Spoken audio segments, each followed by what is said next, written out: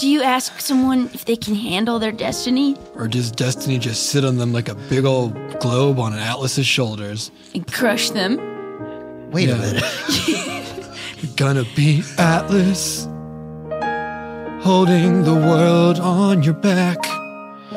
And the world is fucking heavy, and your back is probably gonna crack. You gotta be Atlas, but all you can do is shrug. Just shrug. You got a big Atlas ball hanging around on your shoulders. The globe. Yeah, your dream, it's like a big old boulder. But now that we've seen that you're the only one who's great, we're sorry, but you must be crushed by your own fate. But you can shrug. Shrug it off. If you want to. Atlas, just shrug. Shrug it off.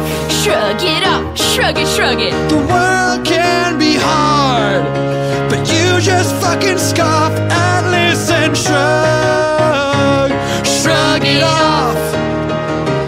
This makes a lot of sense, you guys. Reminds me of all that stuff my dad said about, those books he reads and about the makers and the takers.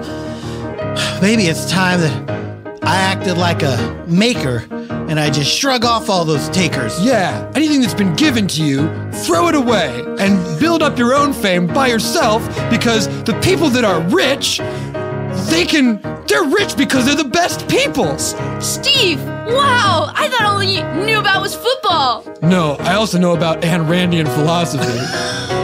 I gotta be strong. Gotta be strong to carry this burden, but just strong enough to shrug it off when I'm hurting. Shrug it, shrug it, shrug it off. Globe, which is a kind of ball, but it's got oceans and countries and everything, and that's all. I'm gonna just shrug